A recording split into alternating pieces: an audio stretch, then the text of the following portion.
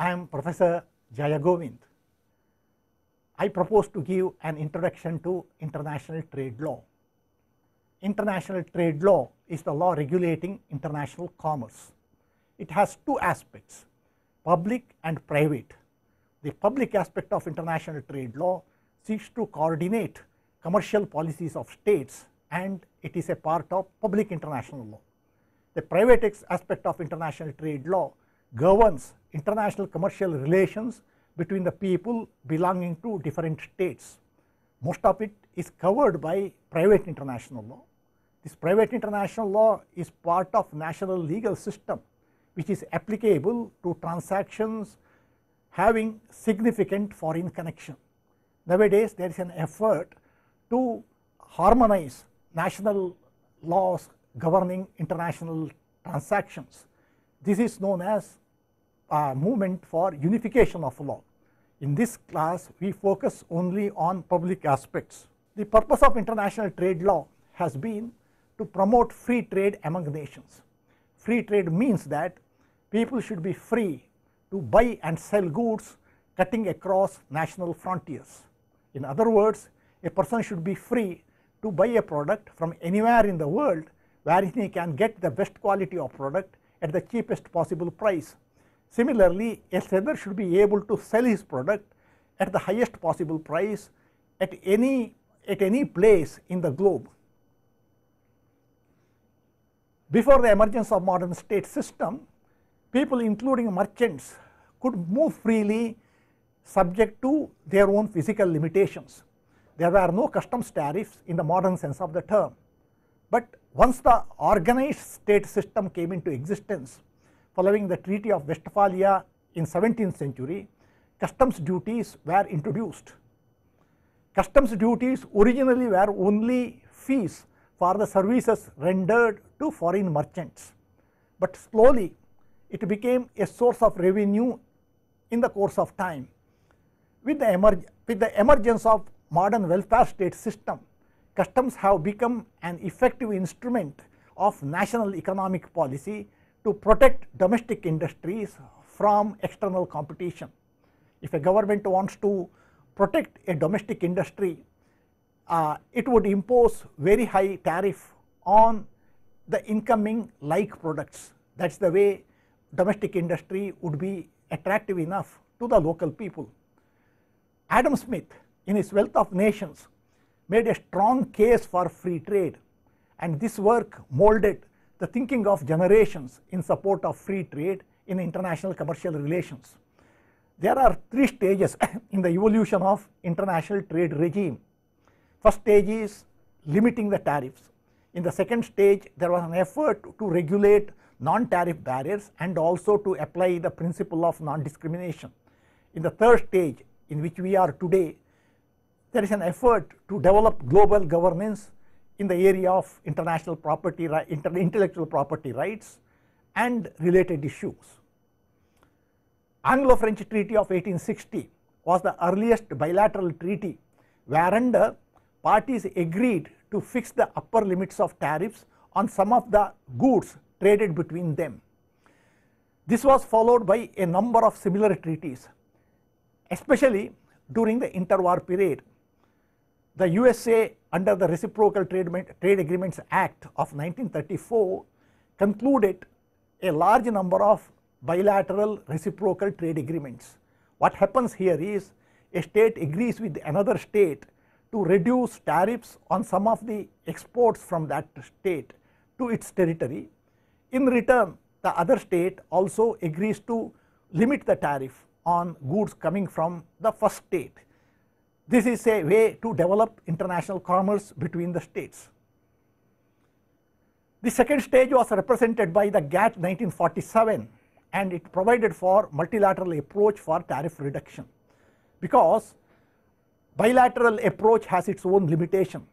Country A may export its goods to country B, but country B may not have many goods to export to country A. On the other hand, country C may have goods relevant to country's A's requirement. Under these circumstances, strictly bilateral approach would be counterproductive. Hence, multilateral approach was attempted. most favored nation treatment and national treatment principles established the principle of non-discrimination on firm footing. Under the most favored nation treatment, a country shall not discriminate between goods exported from foreign countries. Under the principle of national treatment, once a foreign goods cross national territory, the government concerned shall not discriminate between foreign goods and nationally produced goods with regard to the tariffs or other regulations. GATT also sought to control indiscriminate application of non-tariff barriers such as quantitative restrictions. The World Trade Organization represents the third stage whereunder the issues closely connected with international trade such as intellectual property rights were sought to be harmonized by reference to certain internationally agreed standards. The serious efforts to conclude TTIP, that is Transatlantic Trade and Investment Partnership, TPPA, Transatlantic Partnership for Trans-Pacific Partnership Agreement, RCEP, Regional Comprehensive Economic Partnership, etc., represent the efforts to extend the global governance to areas such as investment, labor, environment, etc., etc. But the slow progress of these agreements show that states are finding it extremely difficult to agree on the issues relating to international trade such as labor standards, environment, so on and so forth. Now let me give you a historical background to the General Agreement on Tariffs and Trade, which subsequently transformed itself into World Trade Organization. General Agreement on Tariffs and Trade, that is the GATT 1947, was the first institutional manifestation of multilateralism in trade. It was influenced by the developments in the 1930s when the world economy was hit by the Great Depression.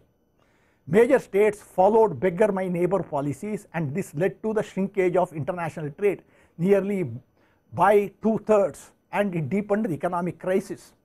What happens is simply this: every state wants to limit the imports from other states and wants to promote exports from its territory to other states. When every state follows this kind of policy, it would lead to the shrinkage of trade, because one state's export is another state's import. If states restrict imports, exports of other states would be affected, and overall impact would be a reduction in international commercial transactions. By the end of Second World War, there was general consensus that free trade among the free people is the surest means of establishing the world peace. As Cordell Hull, the representative of the United States in the International Commercial Conferences, put it, enduring peace and welfare of nations are indissolubly connected with fairness, equality, and maximum degree of freedom in international trade.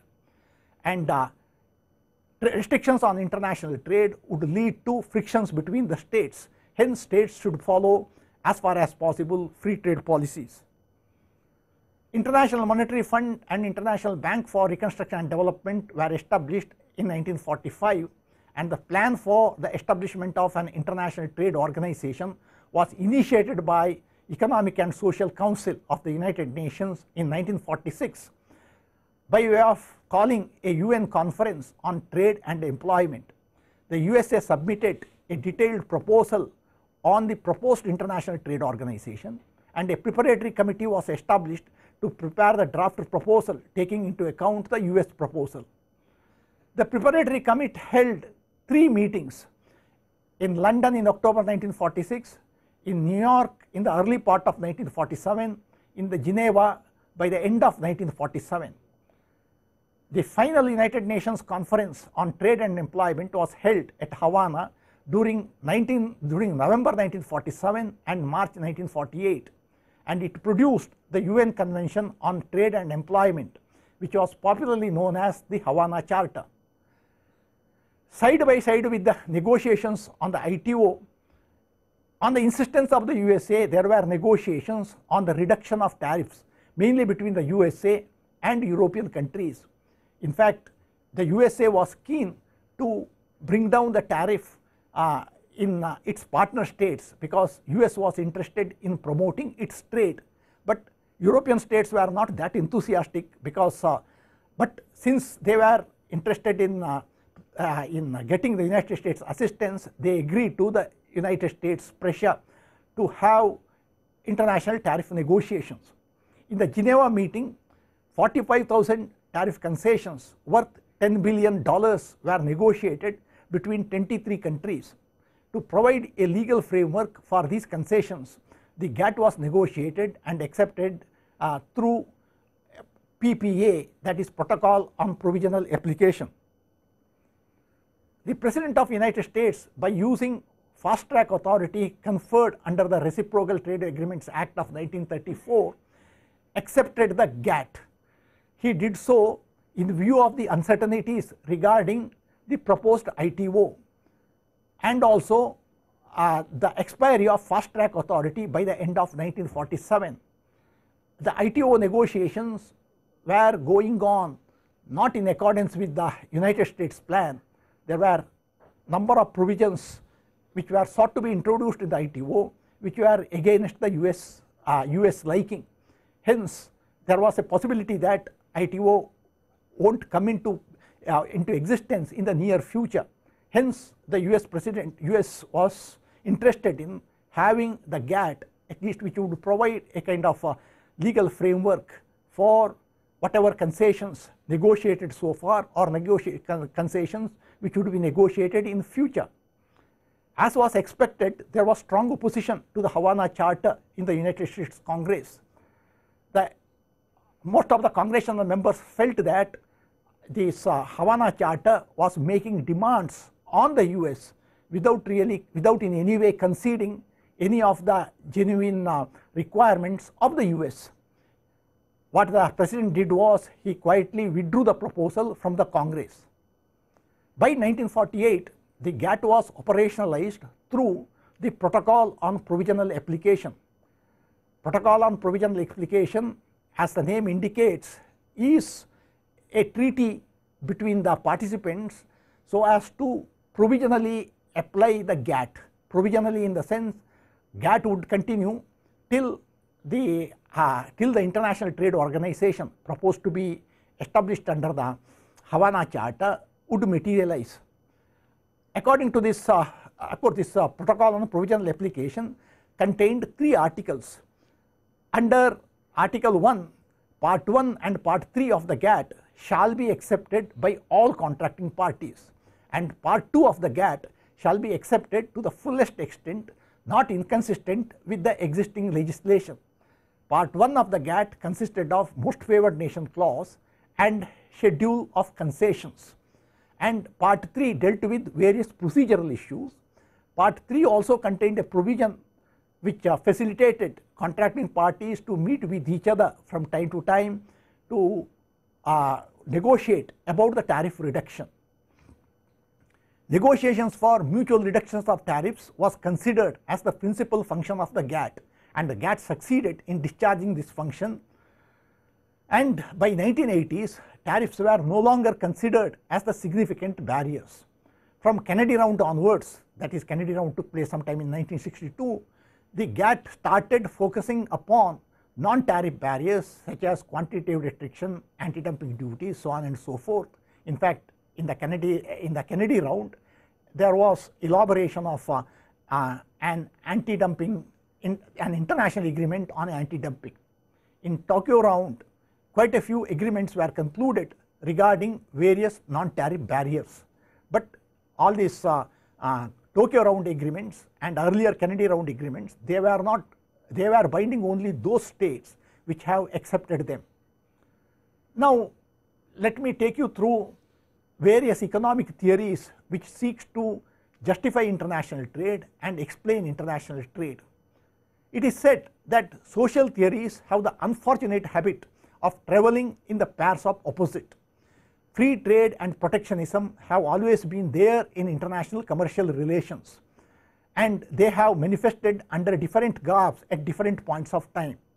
At a given point of time, one theory may appear dominant while the other theory is waiting in the wings to take the central stage in due course. Free trade means people should be free to trade with each other, cutting across national frontiers. On the other hand, protectionism means a government can intervene in economic relations between the states with a view to promoting national interest. With a view to strengthening the nascent state system in the 17th century, economic theory of mercantilism was propounded. According to this theory of mercantilism, acquisition of power was considered as the summum bonum of a state. In the absence of modern banking system, acquisition of precious metals, mainly gold and silver, was treated as contributing to the economic power. Mercantilism taught how to acquire precious metals. Mercantilism was the economic counterpart of power politics. Power politics advised the states to increase their power in all possible means. Economically, how to increase the power, that was explained by mercantilism. Mercantilism argued for aggressive export promotion and reducing imports as much as possible with a view to accumulating precious metals. The limitation of this strategy is very obvious. If every state follows this policy, it would be a zero-sum game, but it was considered as legitimate in the context of consolidation of state system. Protectionism appeared under the garb of mercantilism. It may be noted here that social theories normally are propounded with a view to consolidating a particular movement which is taking place in the society. Mercantilism sought to strengthen the existing state system. With the dawn of industrial revolution in the United Kingdom, a more enlightened theory emphasizing the need for expansion of trade was required. Adam Smith fulfilled this need with his book Wealth of Nations.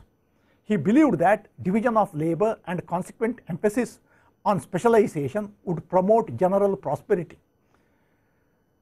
Well, what Adam Smith advocated was acquisition of precious metals by the state won't represent the strength of a state.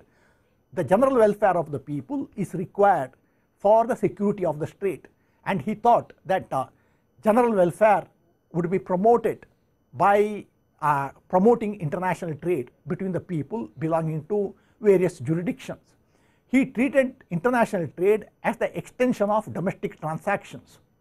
As Adam Smith put it, it is the maxim of every prudent family never to attempt to make at home what it will cost more to make than to buy. He gives the example of tailor, baker, hunter, so on and so forth. The tailor does not attempt to make his shoes but buys them from the shoemaker. Similarly, a shoemaker will buy his clothes from the tailor.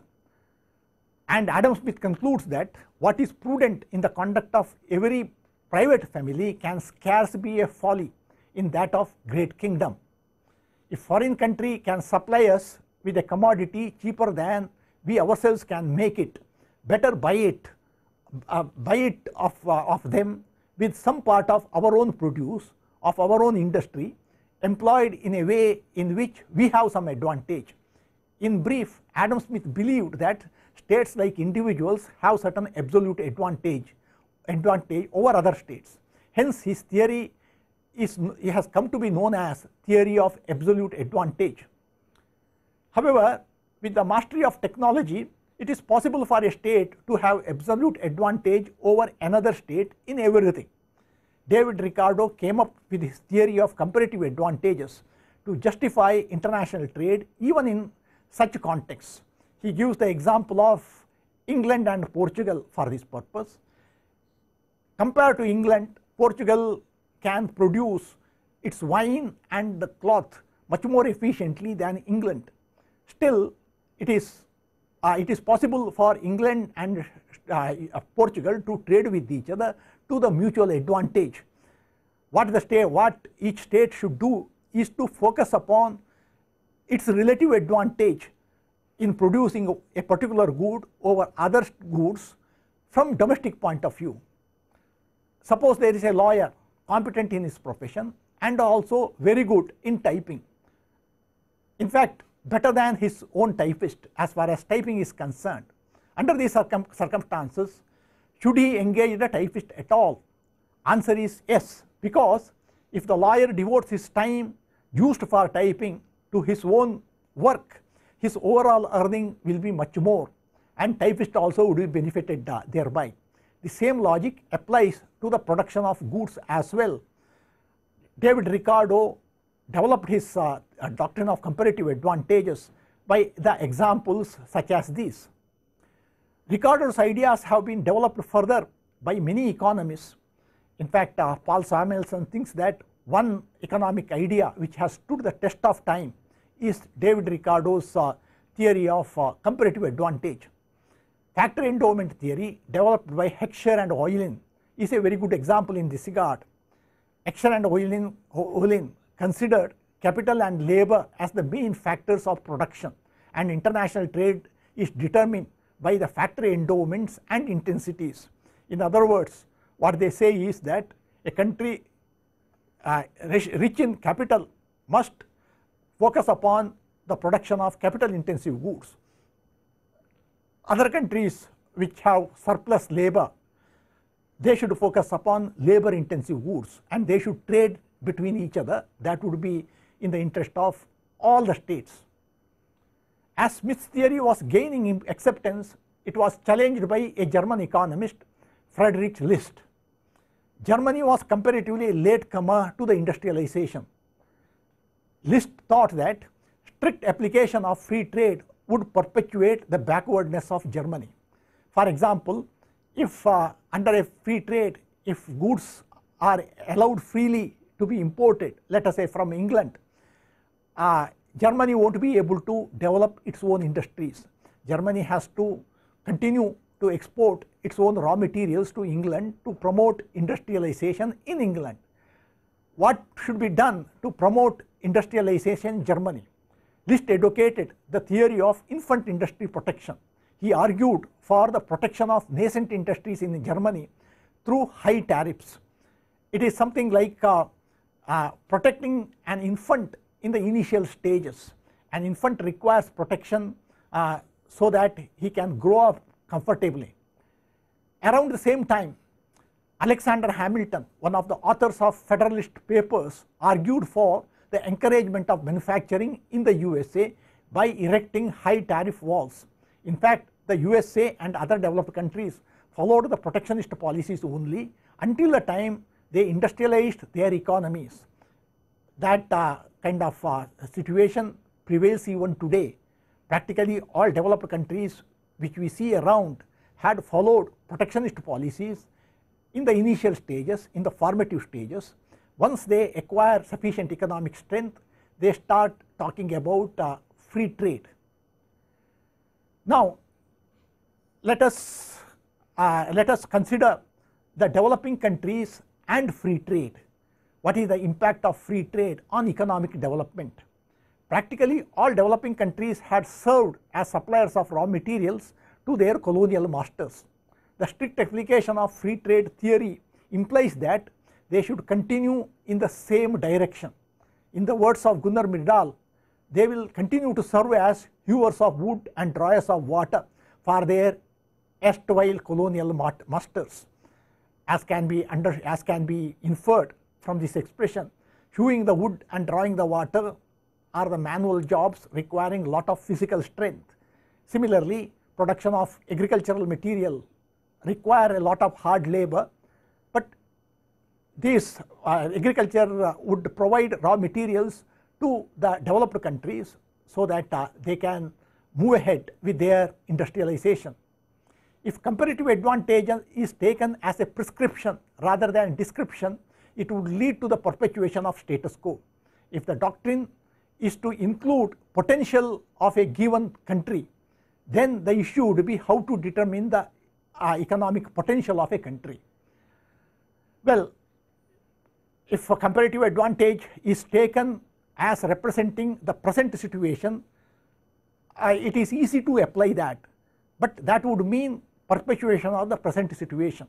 On the other hand, understanding the potential of a given country means what a country can do, but it is difficult to find out what a country can do, and it is after all, if we can't understand, if we can't assess the potential of an individual properly, it is next to impossible to understand the potential of a country. But this kind of protection to develop the potential may lead to undesirable results as well. Professor Milton Friedman thought that infant industry protection would lead to the creation of vested interests which would resist the removal of the protection. In his, he famously said in one place, infants will refuse to grow and infants may turn into brats if protection is continued indefinitely. But how long protection is to be continued, when the protection is to be withdrawn, it is very difficult to conceive these things theoretically, and also it would be next to impossible to apply it in practice. Now, Raoul Prebisch, an Argentinian economist, developed a theory of import substitution as part of center periphery theory developed by many Latin American philosophers. He argued for import substitution as corrective to export promotion. He, along with Hans Singer, demonstrated that the terms of trade between primary commodities and manufactured products have been going against primary products. Year after year, more and more primary products are to be sold to acquire the same amount of manufactured products. Professor Raoul Prebisch, along with an English economist, Singer, studied the terms of trade between developing countries and developed countries over a long period of time. He found that prices of primary commodities decline in relation to those of industrial commodities over a period of time. Hence, he argued for the industrialization of economies of developing countries as a solution to this problem. But he wanted this to take place within the GATT framework. For this purpose, he urged the developed countries to give preferential treatment to developing countries both in respect of exports and imports.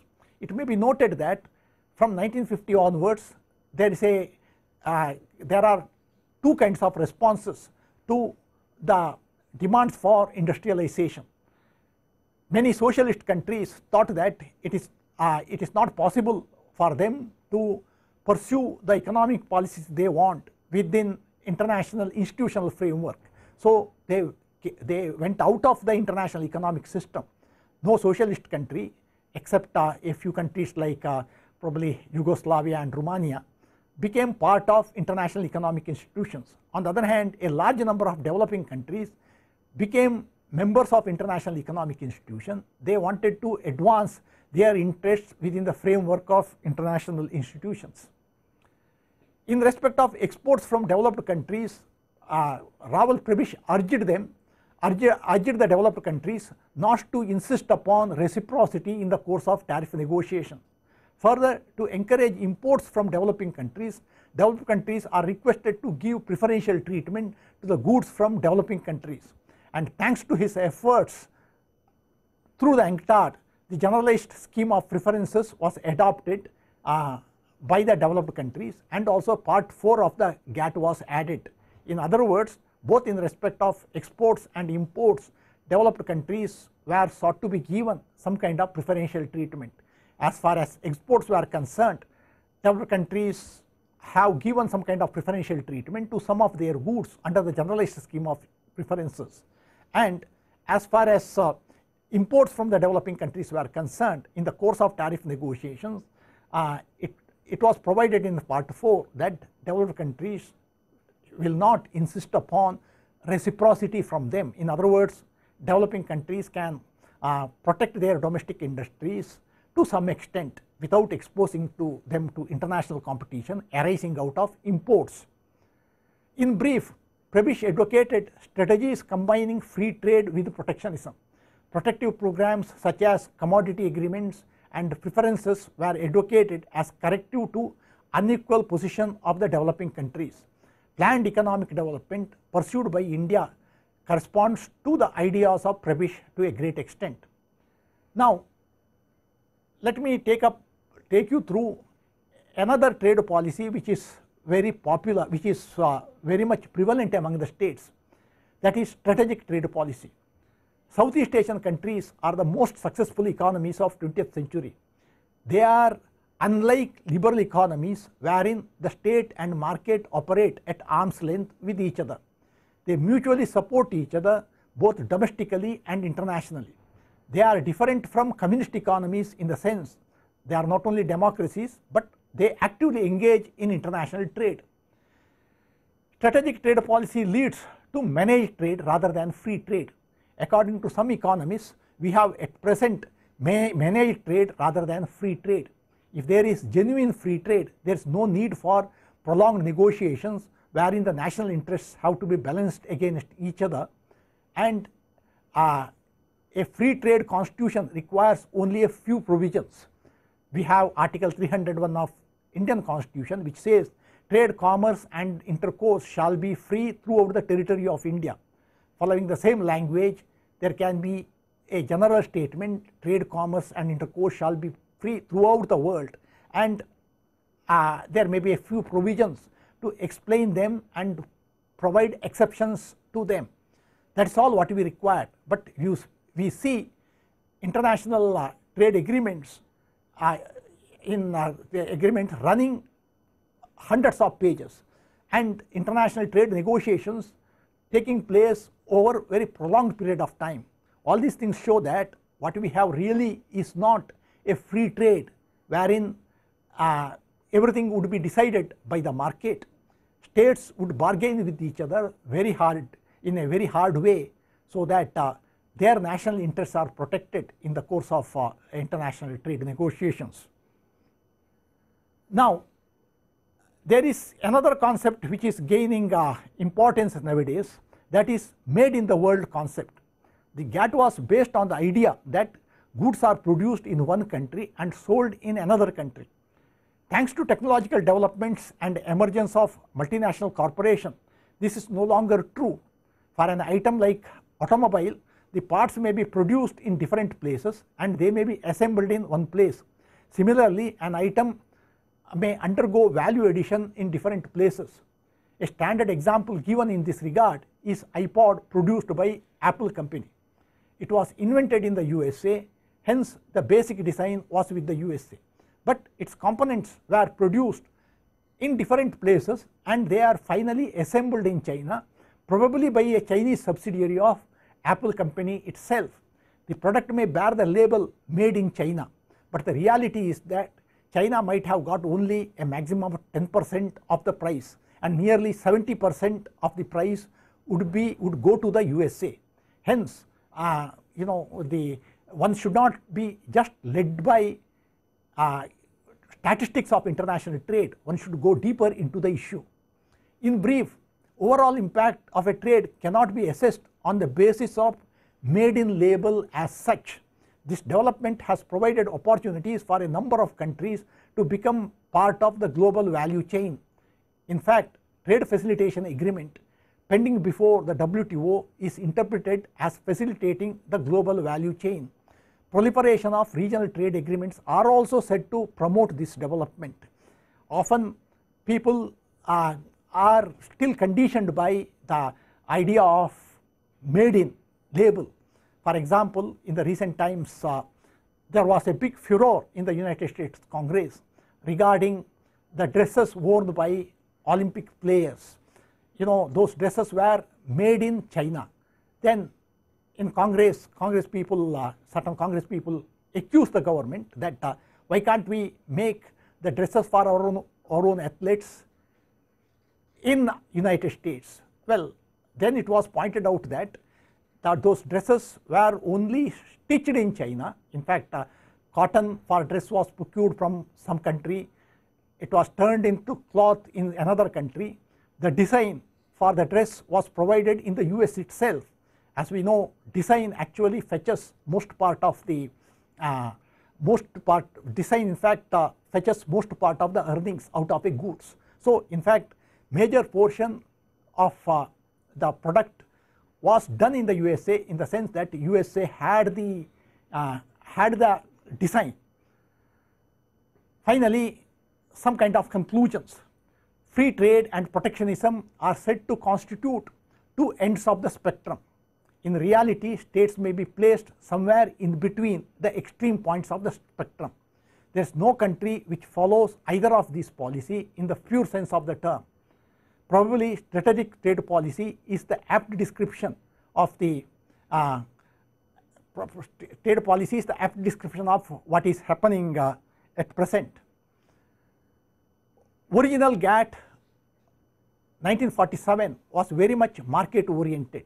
On the initiative of developing countries, it was amended in 1955 to take care of their concerns. Raoul Prebisch sought to tackle the problem of development within the framework of United Nations and GATT system. The generalized scheme of preferences and part 4 of the GATT were essentially his contributions. Doha Development Round was launched in 2001 under the aegis of World Trade Organization to address the concerns of developing countries. What the developing countries want to do is they would like to reorient international economic relations to facilitate economic development of developing countries. Even after a decade of negotiations, nothing significant came out of it. People are not sure whether the Doha Development Round is ally or not. This only highlights the fact that international community is not clear about the role of free trade in facilitating economic development. I thank you for patient listening.